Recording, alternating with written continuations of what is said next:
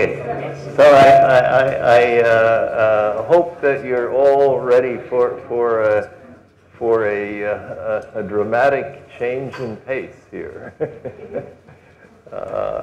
This next hour and a half is very different from what we've been covering so far.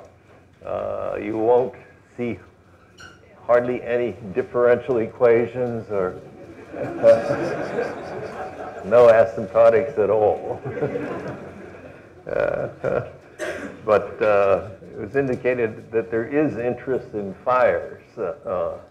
Some of you are interested in fire research. And so one of the sessions in this course then is to be devoted to fire research. And so that's what I propose to talk about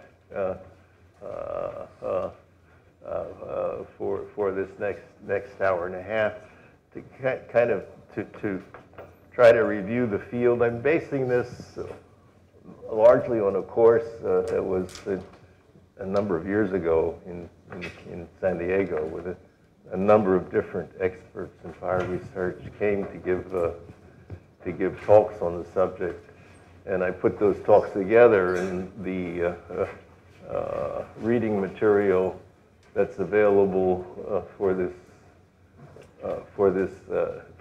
session, for this hour and a half, is that you have that available to you, is based on a paper, a summary paper in Progress in Energy and Combustion Science that I put together on the basis of what the people said in that course. And my presentation pretty much follows that a lot,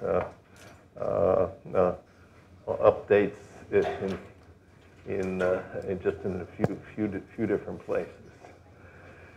So why are we interested in fires? Well, one of the things is, well, there's a lot of there are dangers, a lot of historic fires going back to the famous fire of London, and so that's one example. It really didn't burn. It burned a lot of houses, but not that much area burned. The famous Chicago fire on the 8th of October in 1871 burnt a whole more than 2,000 acres of land, and a number of people died in that fire. A fire that's not nearly as famous as the Chicago fire is the Postigo fire, which strangely enough occurred on the same day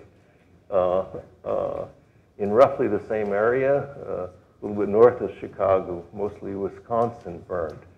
In that case, more than 3 million acres burned, and actually around 1,000 people died in the Postigo fire. Folklore says that the Chicago fire was caused by Mrs. O'Leary's cow kicked over a burning lantern in the barn and caught the barn on fire, and Chicago burned down. Well, that's pure fictitious folklore. I mean, she didn't kick down the lamp in Wisconsin. What really was happening is fire weather was very severe on that day throughout that part, and so when very dry conditions, fuels lose lots of water, things become much more moisture, things become much more combustible. That's when fires can begin, and so this is really an indication of fire weather being very significant for fires, especially for wildland fires to some extent, and also for urban fires. And we know that very well in California, where from time to time we have Santa Ana conditions that promote fires, and we're very careful in that kind of a situation. On this list that only goes up through 1970, the largest number of deaths associated with recorded deaths associated with fire is the Dresden fire. These Tokyo, Hamburg, not this one, but Hamburg, Tokyo, and Dresden fires are all Second World War fires. Fires that are or that were purposely set during the war by incendiary bombings in those places, and largely the U.S. or the Britain planned Dresden very well in dropping the bombs in such a way that they would form a whirling effect and develop a firestorm, and there was a very severe firestorm in Dresden that was leading to that. Not on this list is the Twin Towers fire in 2011. That would be very small in acres burned, but significant, around 3,000 deaths associated with that. Not as much as Dresden, but still, even 3 times as much as the Peshtigo fire, insofar as loss of life was concerned. That one also was purposely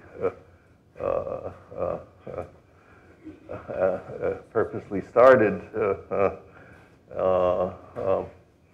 and the extent of casualties from that fire then likely depended on urban fire codes,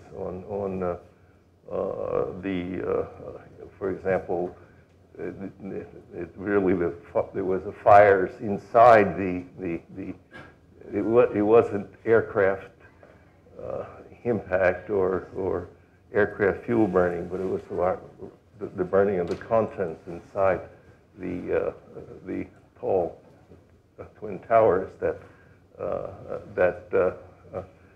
led to the collapse of the towers and the majority of the lives lost in that fire.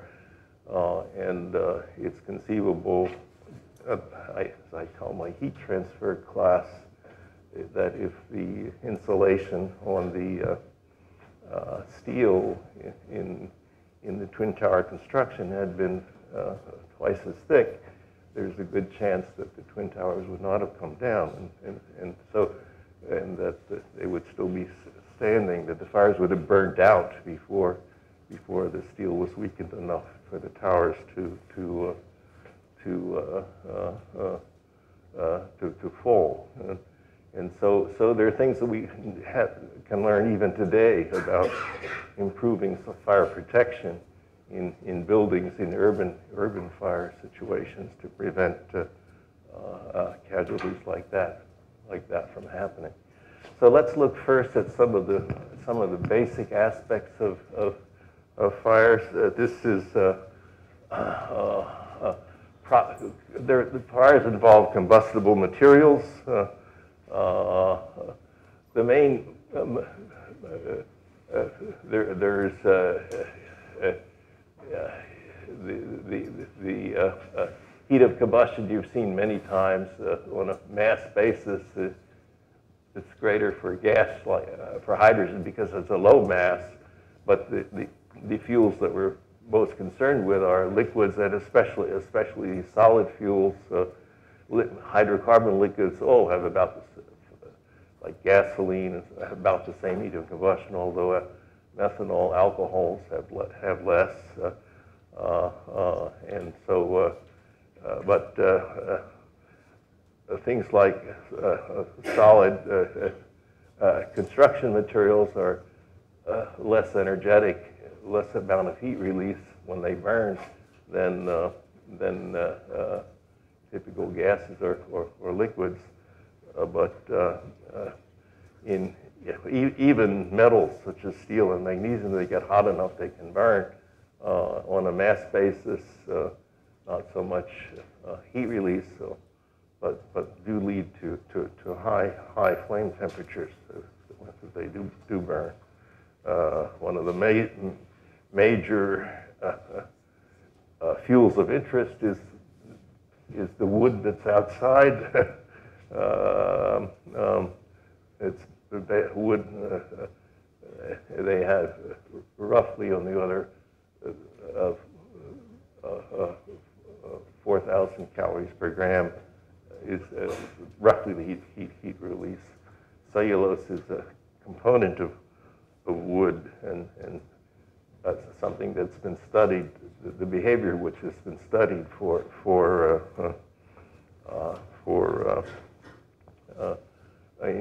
in connection with fire investigations. Fires. So then, as I was saying, the fires that main fires that we're concerned with involve condensed fuels, either liquids or solids, and so. But the heat release doesn't occur in the liquid or solid phase. I mean, the liquid or solid has to gasify in some way and get into the gas, into the air where the combustion and heat release occurs. And so gasification processes for fuels it's relevant to understand gasification processes. They're kind of like two basic types of condensed fuels. The behavior in fires. One type, the process at the surface of the condensed phase, going from condensed fuel to gasified fuel, is one of interface equilibrium, and in that case, Clausius' Clapeyron equation would describe the mole fraction of the fuel in the gas in terms of the heat of vaporization per mole, the universal gas constant. It depends on the temperature of the surface in this surface equilibrium approximation, and Tv is the boiling temperature, and so the mole fraction is unity when the surface temperature is the normal boiling temperature, and it's less. And in typical fires, the mole fraction will be something less than unity, not equal to unity. So most liquids, liquid fuels, have that surface condition. Most solid fuels, on the other hand, have finite rate gasification steps, which then can be described by Arrhenius type expression that you've seen many times before, that the rate of mass loss per unit surface area depends in that exponential way on temperature. So there are these two limiting types of fuels, and for most purposes in analyzing a burning process, you're concerned with either one type or the other. So that a good first approximation, depending on what the fuel is, it's either that or that, to apply as a surface condition in analyzing the behavior of the surface in the fire. Other things that for some purposes one may want to do is to estimate heats of combustion, to estimate the heat release when a material is burned. here's a couple of solid materials. This is glucosan. This is the monomer of cellulose polymer. Cellulose is a polymer of glucosan. The structure of so this is the monomer of methyl methacrylate, and so plexiglass polymethyl methacrylate is a polymer with this unit and another unit, and there's the degree of polymerization is the number of units, and so different condensed fuels have different degrees of polymerization, and so different bond structures like that. Now, so from those bond structures, as Professor Ramsey has shown, you can identify bond energies, and so one way to see what the chemical energy level of the fuel is to add up these bond energies associated with each of the bonds in the I'll get there again. Each of the bonds in the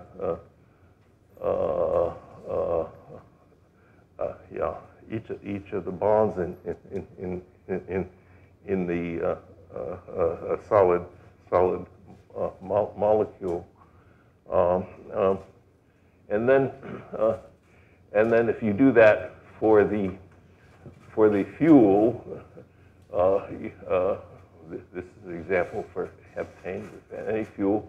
The same for the for oxygen and nitrogen, and also add the bond energies for products, the equilibrium products, carbon dioxide and H2O. That can give you a rough estimate of the heat of combustion of any particular fuel. Okay, that'll give you a rough estimate of the heat of combustion Q. So if you the heat of combustion is something that's you want to know for any fuel, and so this would be a way to estimate it. You can estimate it with rough estimate of bond energy. I guess if you want the heat of combustion of a fuel nowadays, what you do is Google it and find out what its heat of combustion is, rather than doing this. But if you can't find it then you got a new material that you made, then you can make an estimate from this bond energy approach. Okay. The other thing that's of interest is the flame flame temperature. The temperature given the heat release that occurs, and a rough estimate of the flame temperature, the initial temperature plus this heat release in the chemical process divided by the weight, the molecular weight of the products, and average heat capacity of the products typically, and for practical estimates in fires is about 0.3 calories per gram. So this will give you an estimate of the flame temperature. These flame temperatures in the list are only for gaseous fuels. I didn't write down the list for the more interesting solid fuels. So going on with this gasification process, going from a solid to a gas is typically for these solid polymers involves depolymerization, and so the polymer then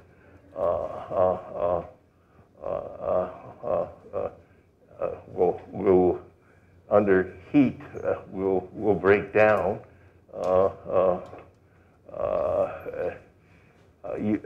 Simplest approximation for rates of polymer is this first order, again, Arrhenius expression for rate. The depolymerization rate increases with temperature, again, in a manner that can be approximated by an activation energy, E sub E for depolymerization. A number of different polymers are listed here with the temperature range of over which the pyrolysis typically occurs in practice, and that range depends then on the to some extent on the prefactor for the rate, but also on the activation energy.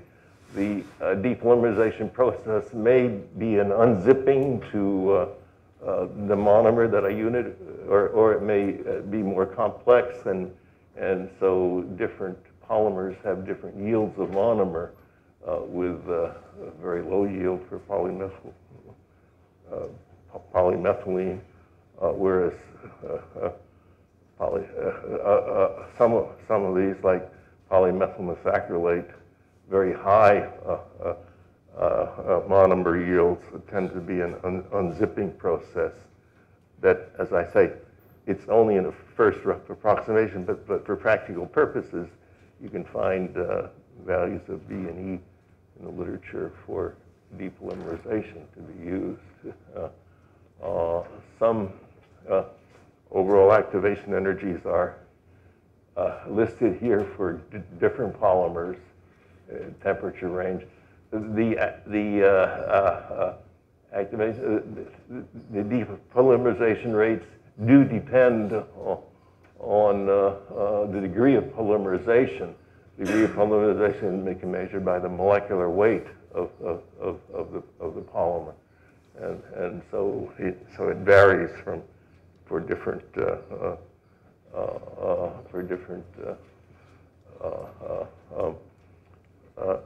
materials from one with degree of polymerization as well as with the material.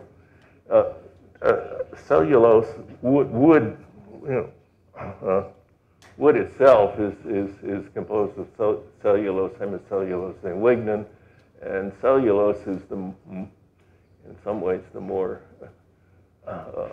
scientifically studied component, a significant component of wood, and there's a particular property of depolymerization of cellulose that's shared by other solids such as carbohydrates. A rough formula for which is the same breakdown as formaldehyde, but roughly two hydrogens. If you looked at the glucosane, there was 6 carbons, 5 oxygens, and 12, I think, hydrogens. So this roughly, the main thing is that there are 2 different paths that happen when in depolymerization of these materials. One is to produce ultimately purely gaseous CO and H2 that can burn for this. And another is to produce a solid and a liquid or gas that can burn. And those 2 parallel paths proceed at different rates with different temperature dependencies, okay? And so the total rate of mass loss is the sum of the rates by the two paths. If you take cellulose in particular, there's this low temperature path that goes to what people have called dehydrocellulose with water, which then goes on to form the char and some combustible gases. This is a low temperature path, but the high temperature path leads to primarily to unzipping to levoglucosan. Liquid is primarily levoglucosan liquid. Both processes are endothermic. This is more endothermic than that. The char is formation is exothermic.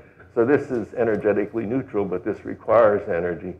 But the point is that they proceed at different rates. And So the rate of the first one, and here's values in the formula I gave for B and activation energy, rough values for cellulose for both of these parallel paths. And so the first path, the tar path, that leads to flaming combustion of cellulose has a higher activation energy than the activation energy of the low temperature char path, has a lower activation energy for cellulose. And so there's like a crossover temperature around, we get crossover temperatures in all of this topic, don't we? We get it for hydrogen oxygen, we get it for methane combustion, and here's another crossover temperature, if you like.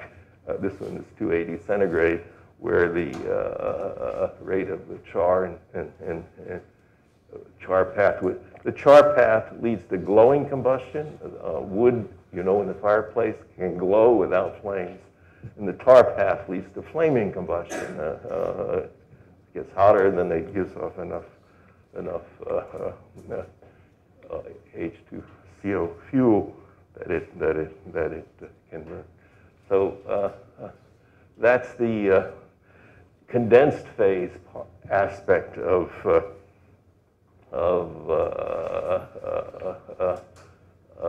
burning of solid fuels. Gas phase aspect is something we've been talking more about here. You can illustrate that by thinking of the candle. If you look at the candle burning, there's both blue and there's yellow, right? And the yellow is really basically soot radiation from the yellow. So in this dark region, there's essentially no radiant energy out. There's lots of fuel that has vaporized into this region around the candle. And then the pyrolyzed fuel eventually, as Professor Ransley showed you in detail, goes soot, whereas the heat release is mainly taking place in this blue region around the outside of the yellow. And so one thing that I've had a lot of success with in my youth in dates is to look at the candle on the table and ask the person I was with, well, where is the blue and where is the yellow? You know, is the blue on the inside or on the outside? And more often than not, I'll be told, oh, the blue, of course, is on the inside. Oh, the blue's not on the inside, it's on the outside. It works pretty well. Give it a try. Anyway, Professor Seshadri has, for example, in this counterflow burner, looked in detail at the chemistry of this, in this particular example, with polymethyl methacrylate. Instead of being, he talked earlier today about counterflow combustion. This is a counterflow with the flow down on top of a flat polymethyl methacrylate surface, giving rise to what would correspond to the blue region in that previous picture. And you can gas sample as a function of, measure as a function of distance from the surface from the PMMA in this kind of an experiment, and thermocouple determine the temperature profiles up to like 12, say around 1600 K. This is in centigrade. And so there's lots of pyrolysis products that come off that are shown here that then are burnt to eventually to CO2 and H2O in that kind of experiment. So it's possible to be, plenty of studies of that kind of chemistry. So okay, so you go from the solid or whatever to the gas and to the flames. Okay, so you have some flames, and now we have a fire with some flames here at the ground or something like that. the flames are hot and buoyant, right? And so, so what they do is give rise to a rising, a buoyant plume of hot gases. And so this would be the hot gas plume above a fire. This goes back to the basic fluid mechanics that Professor Shardy kind of started with in looking at some of these asymptotic processes. So if it's of interest, especially in wildland fires, since for example, this fire can have firebrands that can be raised in the plume and move in the wind and to spread the fire. Well, being able to calculate or estimate plume structure is something that's relevant here, and so this is an illustration of a simplified model of buoyant plume structure. The model would be whereas the temperature profile is actually like that. A model would be a top hat profile where the entire inside of the plume is some temperature. The outside is at temperature T infinity. Associated with the higher temperature is a lower density, and so these heated gases then rise under the influence of gravity in the plume. And if you take an element like that and make a mass and momentum, apply integral mass and momentum conservation conditions to such an element,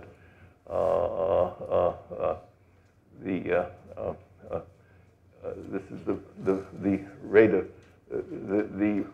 of this is look at a distance dz in the vertical direction. The change, the rate of flow of mass conservation of mass in, the rate of flow of mass out is the rate of flow of mass in from below, plus what the rate that's entrained from the sides, and so a mass conservation law is like that. Corresponding momentum conservation law is the rate of change of momentum is the buoyant force, and the buoyant force is this area times the density difference and the acceleration of gravity. And so this by using this mass, momentum, and energy conservation, density changes are small, pressure is nearly constant in the horizontal direction, so that the density temperature product is constant. And in plume theory, one thing that appears is this quantity rho f, the weight deficiency per unit time, rho f in the plume, and right, and so there is a similarity solution to those equations, which gives you a vertical velocity which decreases. Typically, these are turbulent situations, and so in the turbulent situation, typically the inflow velocity is like 10% of the upward velocity, and so here then V is related to W, and so the parameters to be, the variables to be solved for then are the plume width B, the density rho inside the plume, and the upward velocity W. are the three variables with this expression from energy conservation. They're the two differential equations, and the solution then is basically the linear growth of the plume that was shown, but with the velocity increasing like height to the minus 1/3, height above a virtual origin, so that there's a virtual origin, and then the height above ground is z is the height above ground plus the distance to the virtual origin, and you can get the distance to the virtual origin, and the density difference decreases as height to the minus 5/3 according to that similarity solution. So there are fluid, useful approximate fluid variable descriptions for plumes. So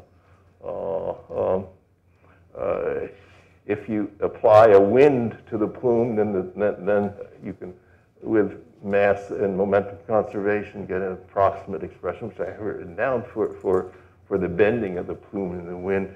If you apply a wind to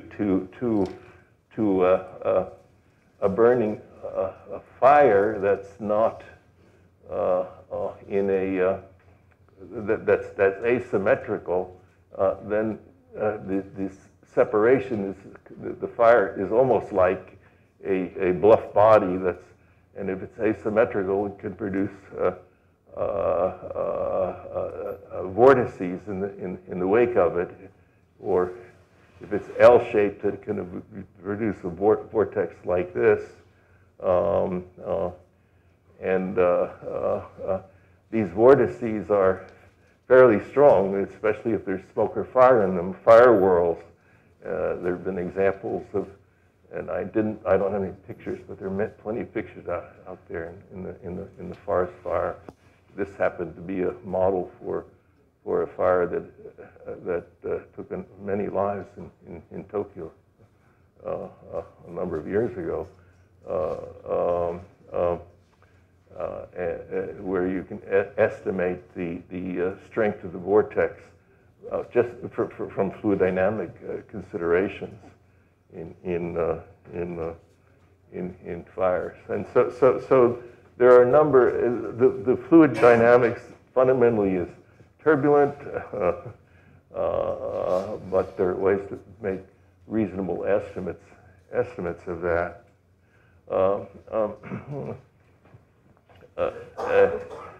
So that's one the basic aspect. This maybe should have preceded the other in a way. The basic aspect of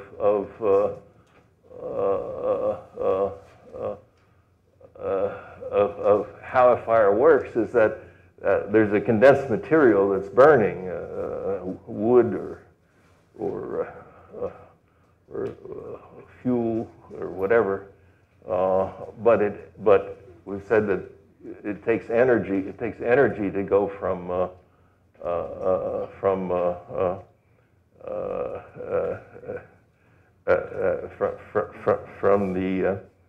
the condensed phase to the gas phase. The energy for pyrolysis or for vaporization.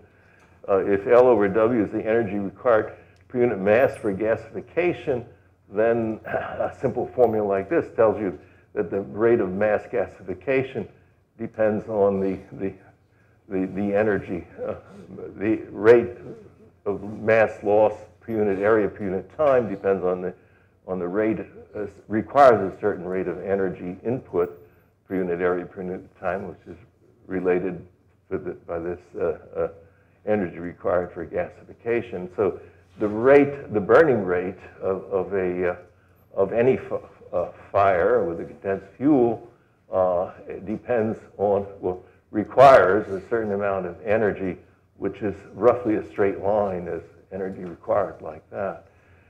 And where does that energy come from? Well, a fire is a feedback process. The energy comes from the heat release from the flames, And so that's convective and radiative energy transfer. Typically, as the burning rate increases, the heat flux back to the fire increases, but if it's really too high, then the burning takes place too far away, so that convective heat transfer is back to the condensed material is less efficient. The burning rate is determined by in this feedback process by the rate at which energy is provided to the condensed phase.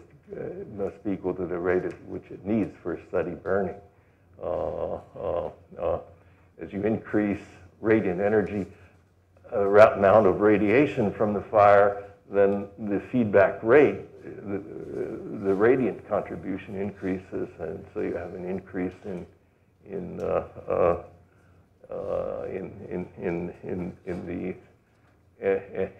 rate of energy provided. There are special cases in which there may be two stable intersections, which would require then one stable intersection in which, but in most cases, there's only one intersection in most fires for that. There's a very famous set of experiments in Russia by Blinov and Kudyakov, in which they measured the burning rate of pans of diameters from a half a centimeter up to 100 meters, 1,000 meters, really big storage tanks, and measured, and they set them on fire, liquid fuel, and measured burning rate in this grams per square centimeter of surface per unit time.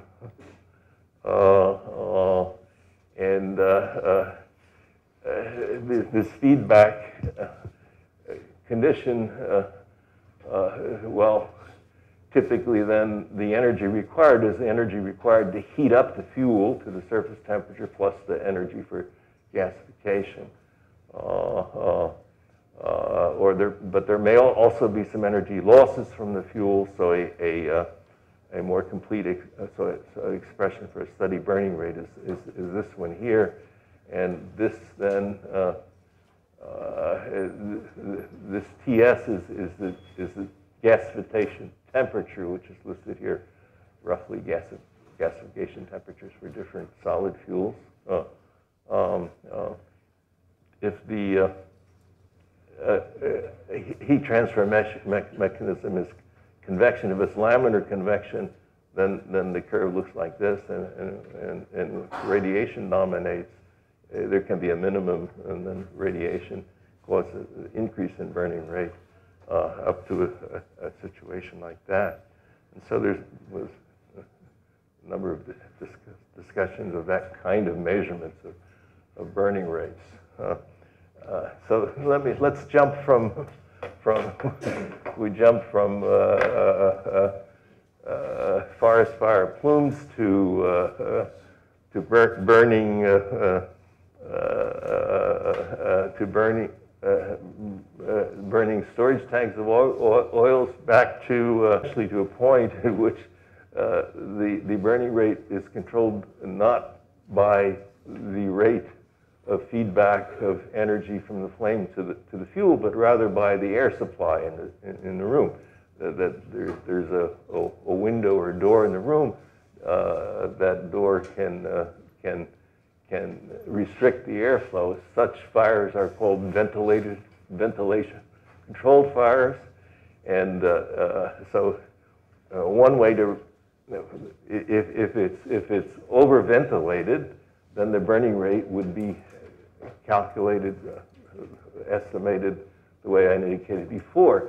If it's ventilation controlled, then the burning rate is controlled not by the rate at which fuel is produced, but rather by the rate at which air becomes available. Okay. And this is a way Phil Thomas showed how to estimate the rate, the ventilation-controlled burning rate. The idea is that the gases outside are at a lower temperature, and they have a lower density, and so the pressure gradient outside in this hydrostatic pressure equilibrium case, the PdZ is minus rho g, has rho is greater outside. This has a steeper slope than the pressure inside. Then inside is a lower density, and so the slope is less. So there's an equilibrium, a zero difference at some point in the opening. Above that opening, the pressure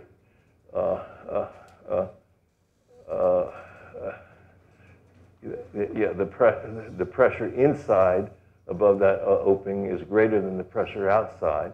Below that opening, the pressure inside is less than the pressure outside. And so if you take the pressure difference and say, okay, and you say it's not viscous controlled, but it's dynamic controlled pressure difference, delta P is like a rho V squared.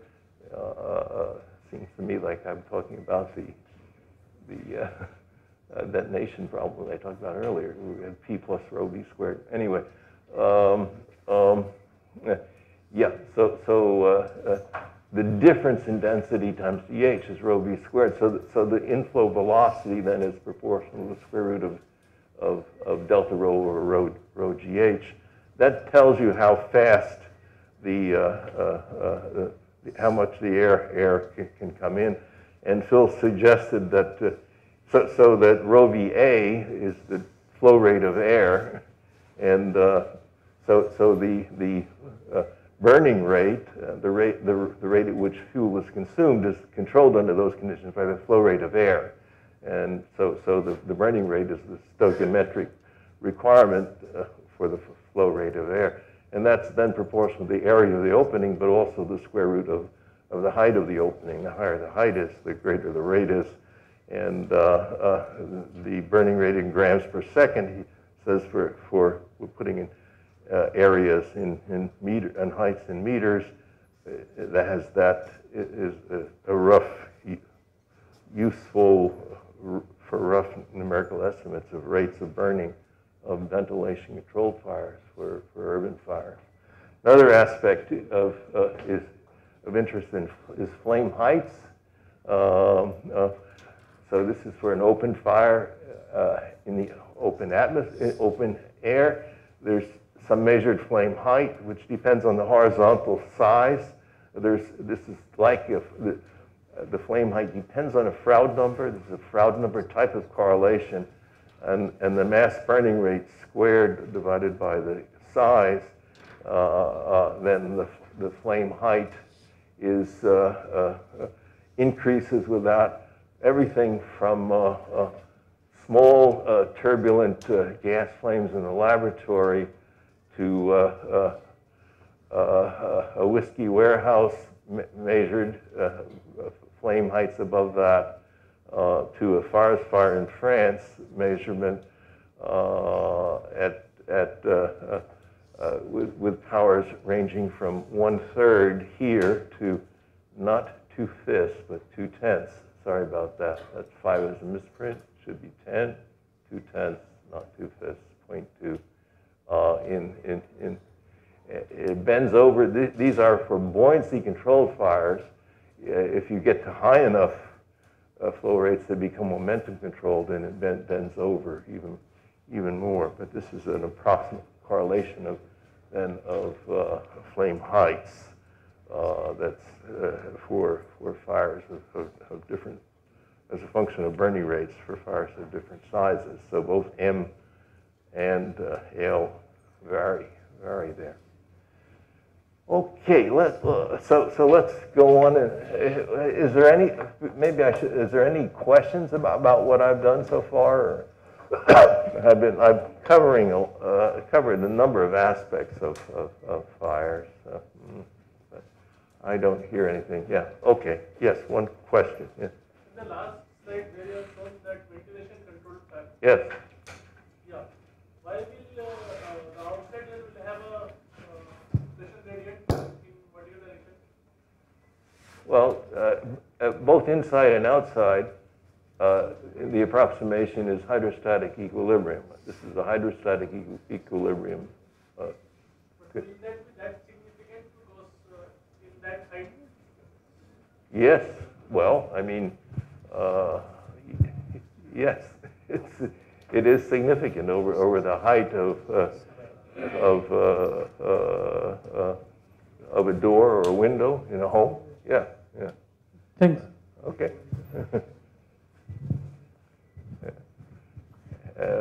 Anything else? Yeah? No? Yes. In estimating the steady burn rates for solid fuels, Yes. when we write the flux balance at the surface, that provides a relationship between the mass burn rate and the surface temperature. Yeah. Well, yes, yes. And to close this expression, we use the Arrhenius relationship. Yes. Right?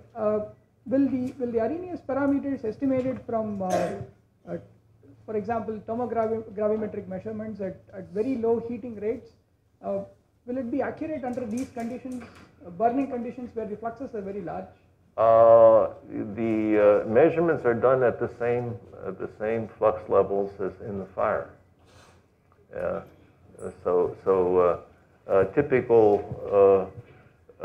Typical heating rates for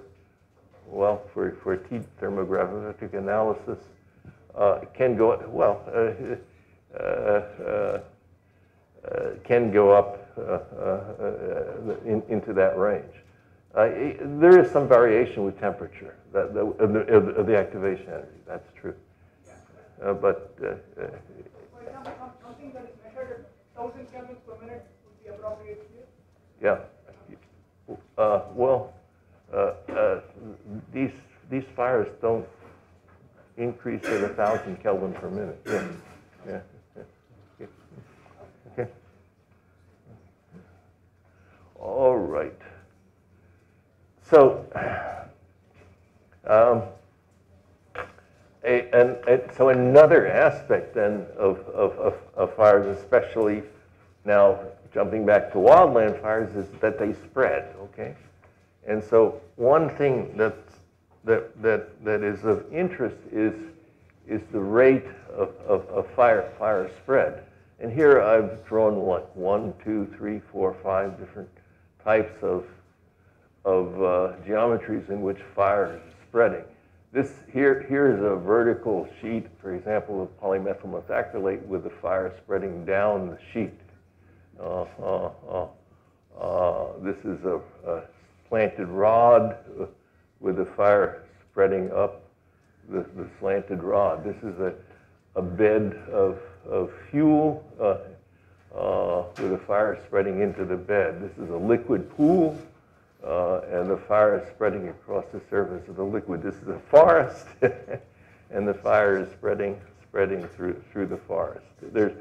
But you can ask yourself, what's the simplest way to estimate the rate at which fire is spread? And in all cases, the spread is caused by transport of something, I mean typically heat, from the fire itself into the stuff that's not burning, into the fresh fuel.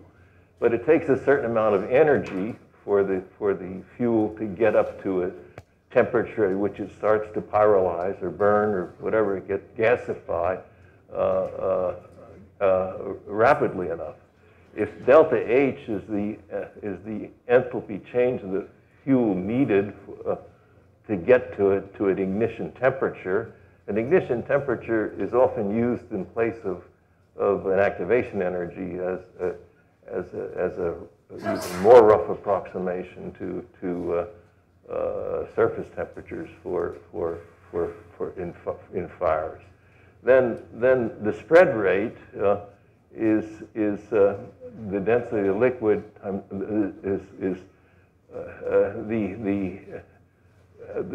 then if you apply heat flux Q energy per unit volume, and energy per unit area per unit time, so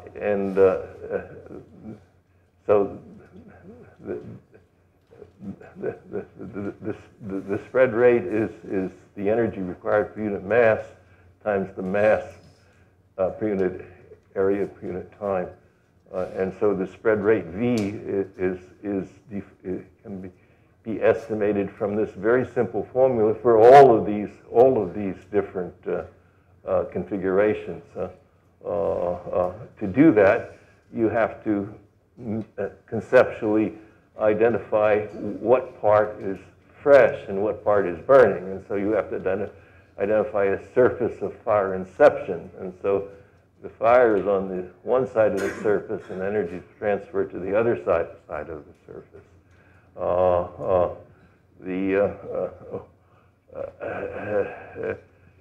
What is being transferred? Well, at a very small scale, maybe active radicals may be transferred by diffusion. No, that's not usual true for fires. But they can be, heat conduction through the gas may be the mechanism. Heat conduction through the condensed material may be the mechanism. Convective heat transfer from the gas is often important. Liquid convection is important. A lot of times motion of the liquid in liquid fuel particle could be. Fuel deformation can be important. You know, we burnt arrays of matchsticks, you know. And a fire on one matchstick will cause pyrolysis of the adjacent matchstick, which then will deform and catch the fire on the first one, and so motion of the fuel itself, and then carry the fire over to the second one as it deforms, and so motion of the fuel itself can be a mechanism for fire spread. Radiation from flames is another. Radiant energy transfer. A lot of fire spread studies are based on ideas or correlated to ideas, that, especially in forest fires, of radiant energy transfer is important. Or maybe the radiant energy transfer in fire is usually thought of being from the flames, but it also could be from the surface of the burning fuel. Or in large fires, what could be transported across this inception point are firebrands that are picked up here and carried over and dropped. So a recent one that I didn't, that could be number 10, could be flame contact. I mean, you could have, say, in wind-blown flames, the flame itself may move across the surface in contact. So there are a number of many different physical mechanisms that can be considered, and depending on the mechanism, you can get different approximate formulas for rates of spread, rates of fire spread. And so one formula, I've just written on this slide 1, 2, 3, 4, 5 formulas. There are plenty other formulas, but the formula then depends on the physical mechanism. So, right. So one physical mechanism. Let me see. Suppose you have a very thin sheet, so it's thermally thin. So that the sheet is of thickness L, and it's heated throughout, and there's radiant flux. So the situation is this one with a sheet, a vertical sheet of thickness L. This is radiating from radiant flux. from the fire. If the radiation has emissivity, then the radiant energy flux is epsilon sigma of 7 Boltzmann constant t to the 4th. Okay. Over the flame height, if h is a flame height, then it depends on the angle between the fire and the fuel,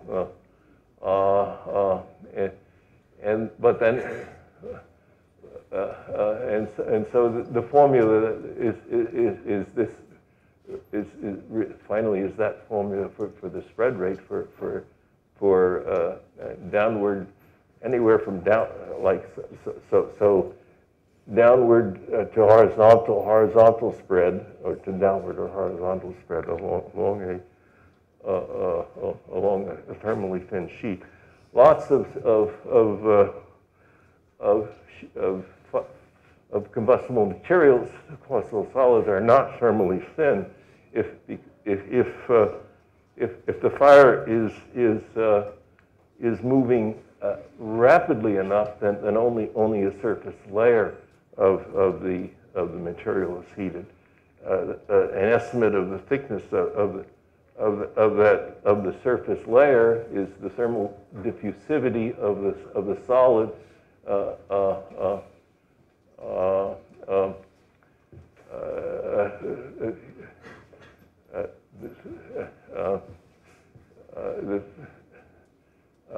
times, well, in this case, for a thermometer, the heated layer, take this formula and replace the thickness, this L by this thermal thickness, which is this spread rate over the flame height times the square root of alpha, and you get a different expression for the spread rate, which is because the spread rate then influences the effective thickness. The greater the spread rate is, the less the effective thickness is, and so you get that. In smoldering, it's the heat release in smoldering, diffusion coefficient of oxygen that appears in the formula for fuel beds. Another parameter that comes in is the packing fraction, or the fraction of the bed volume that's occupied by fuel. You don't have to heat up the whole everything. Well, you only have to heat up the fuel in the bed. So the energy required per unit mass is this packing fraction times that, which appears.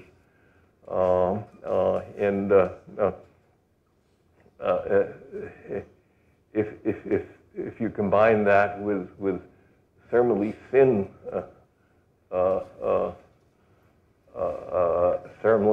elements in the fuel bed, then the surface to volume ratio of the fuel elements also appears in the spread rate formula. So depending on what the situation is, you can get a number of different estimates of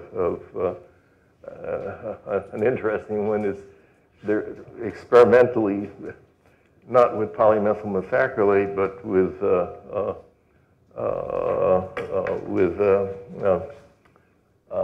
polyformaldehyde, paraformaldehyde. That's not a very high degree of polymerization. It melts, and these burning things move down the surface. So in that case, the physics of the spread process is the rate at which liquid moves down a solid surface. I don't have a formula for that spread rate, but the point is that there are lots of different physical mechanisms for spreading fires, and if you want a reasonable estimate of spread rate, you should be using reasoning with the physics of whatever the mechanism of the spread turns out to be. Okay. Ignition of fires is another subject that's been studied. There, the idea is that if you have a low, it's kind of what you were mentioning in a way, if you have a low heat flux, if it's too low, then you keep radiating all the time, and you don't heat it up to an ignition temperature. So below a certain energy flux, you can ignite.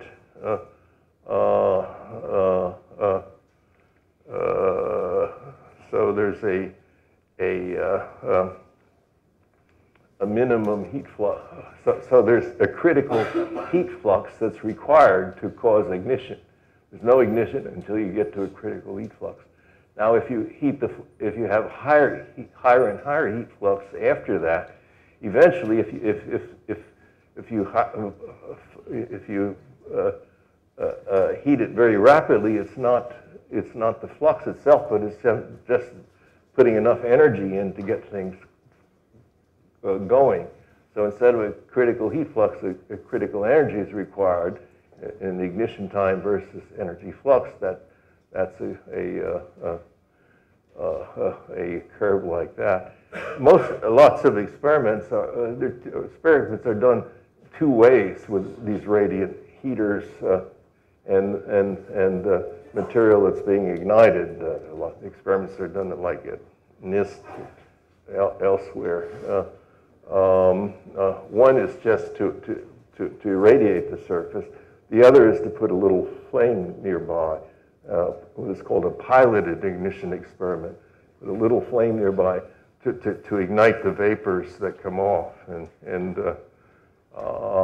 with piloted ignition for many materials, there's a range in which the pilot will ignite the flame, but the flame then goes away again.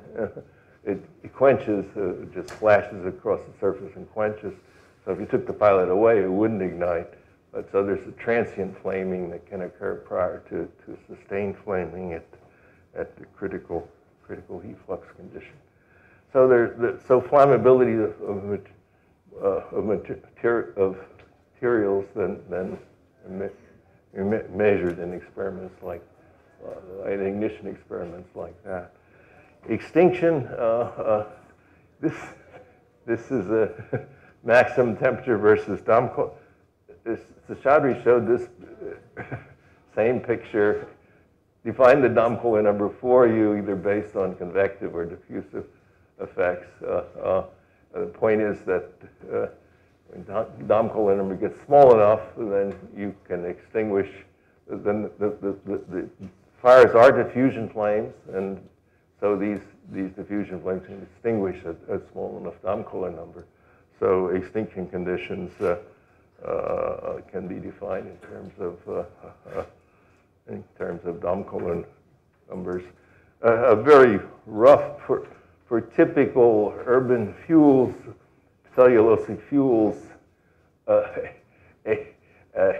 rough approximation to this is say, okay, just calculate the flame temperature, adiabatic flame temperature, and if it gets to be below a value of about 1600 K, then the fire will extinguish. Well, maybe not 1600, maybe 1500, but something in that range.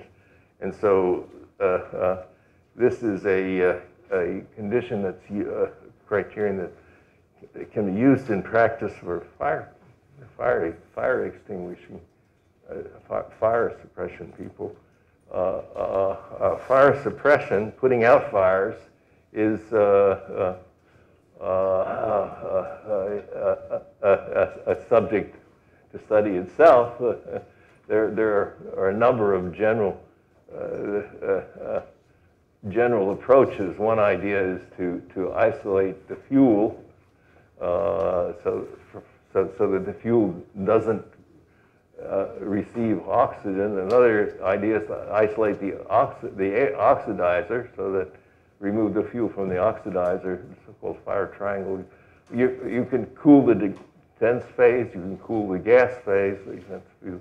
You can use chemical inhibitors that operate homogeneously or heterogeneously, or even for a number of fires, if you impose a high enough velocity, you can blow the flames away from the fuel. Blow the flame away is another strategy for fire suppression.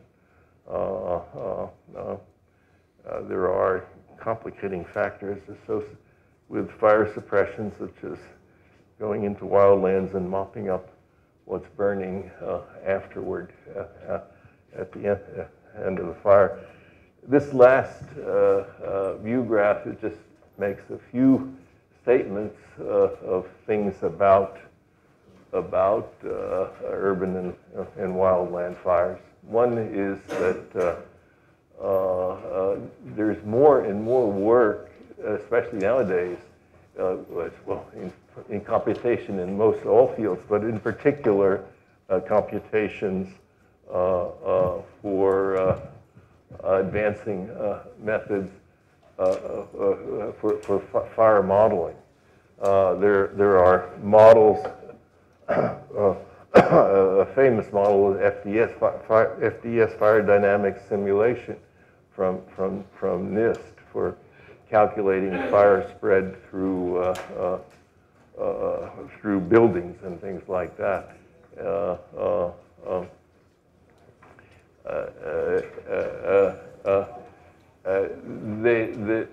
They're good, but they're capable of being improved. And so, for example, Factory Mutual is working now on improvements to this fire dynamic simulation approach for fires. There are also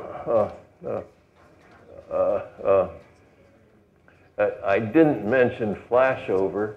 Flashover is something that fire people are really very much interested in for room fires. I mean, you can have a small fire in the room that grows and grows, and then all of a sudden the whole room seems to be on fire. It's like a transition from the fire not being ventilation controlled to the fire being ventilation controlled. And the question of when and how flashover occurs is very important in firefighting and for urban fires. Their models for smoke motion can be important because fires have smoke, and then smoke can be transported through the buildings or whatever. That's just fluid mechanics, and so that's simpler, or basically fluid mechanics. So that's simpler than fire spread modeling itself. For large fires, mass fires, especially mass urban fires, there are so many variables that even after non-dimensionalization, there's so many variables that it's a difficult problem that to model mass fires in urban configurations, and so there's plenty of work that can be done in that area. I mentioned NIST modeling for urban fires. There's also modeling for spread of wildland fires. Most of the modeling of wildland fires was developed here in France, Italy. Most of that modeling work is based on the idea that the physical mechanism for the spread is radiant energy transfer. They do recognize that convective, but for convenience in developing the model, even the convective component is transferred into an effective radiant energy transfer for calculating spread rates. But convective heat transfer, and especially flame contact, there's a recent paper in Proceedings of the National Academy of Sciences out of Missoula, a fire laboratory. They've done a number of experiments there recently on fire spread in fairly large models where they've made model forests in the laboratory, but wind-driven fires. If you look at a wind-driven fire in a special, the wind blowing over the fire gives rise to things like Goytler vortices, which carry flames into the unburnt material, and contact of those flames with combustible elements farther downwind can contribute significantly from these experiments to rates of recent experiments to rates of fire spread. And that physical phenomenon is not in any of these wildland fire models even. So it's not been even, so there's more physics to be being studied, being understood about spread rates of fires. This is an example in which construction of smaller scale models gave some understanding of observations that were made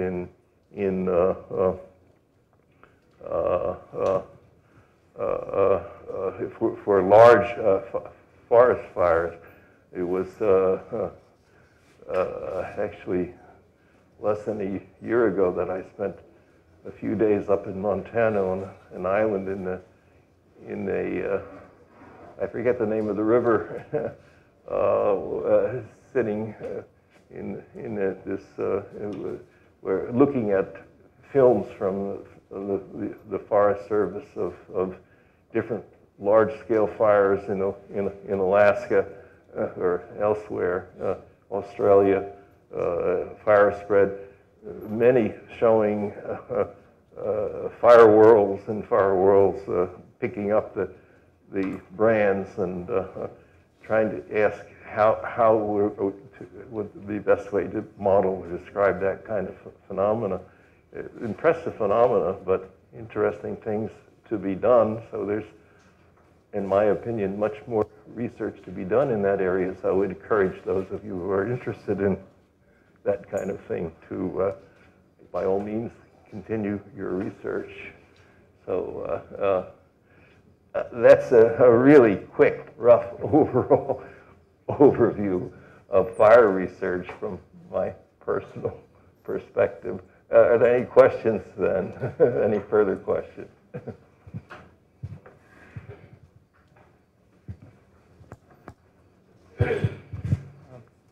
I think my question is a bit repetitive to you, as Varun says.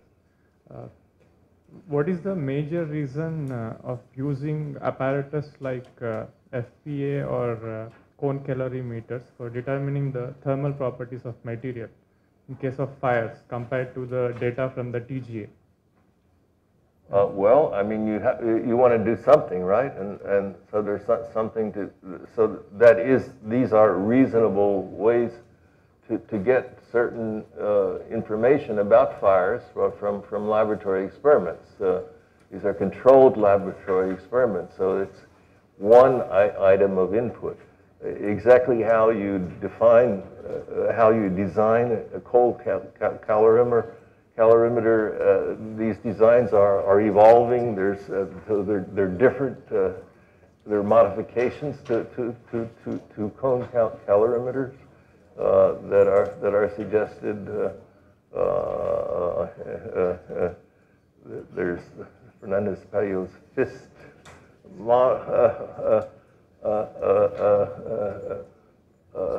configuration is an interesting. Thermographic analysis, differential scanning experiments. These all give you certain information, but they don't tell you everything. And the cone calorimeter gives you certain information, but doesn't tell you anything. but getting information under conditions where you know what they are, so they're controlled conditions, is more helpful than not knowing what the conditions are. So, yeah.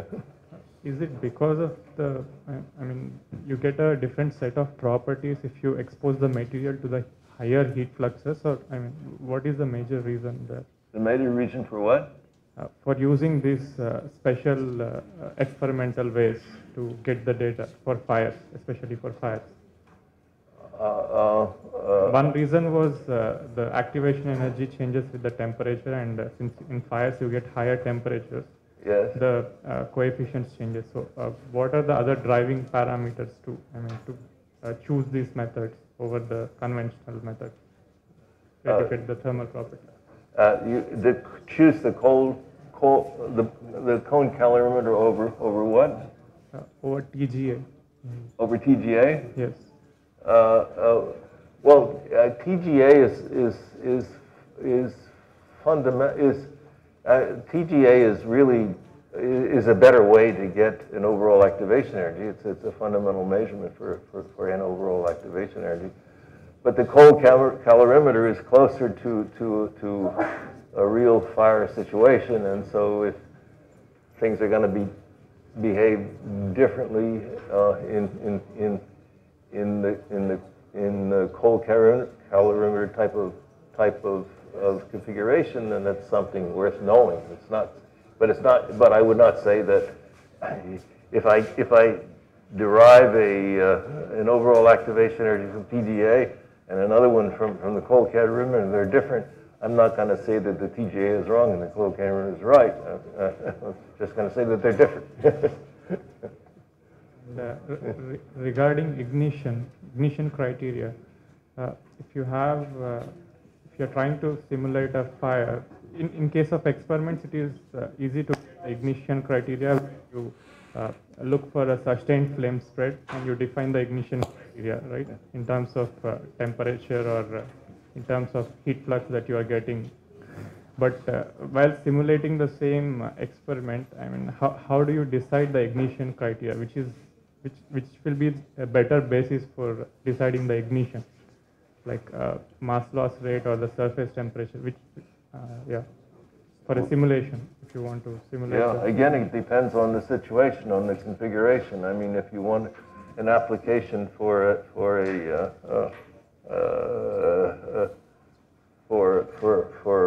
fires that are going to have, I mean, the whole ignition curve is relevant, and the part of it at high flux is relevant to high flux fires. The part at low flux is relevant to lower energy flux fires. And so you can't just apply directly, but you need to address whatever the situation you expect to encounter, I guess. It's not a very satisfactory reply, but it's about all I can say. Is it same for the extinction criteria also? You mentioned a dam Kohler number criteria, right? Yes. So, I mean, is it applicable to? I mean, is it like a universal parameter, or it again depends on the situation of the fire? It's a universal parameter in that you can always choose to describe extinction from that by using that parameter. How you would use it would depend on condition. Whether you would use it would depend on what you want to do. I mean, as I say, a lot of practical fire situations don't use it. They just say, okay, I'm going to reduce the adiabatic flame temperature to 1600 K and the fire will go out. And so that's an alternative to a Dahm-Kohler criterion that has some approximate validity, and so the Dahm-Kohler doesn't have to be used, but it can be used. Okay.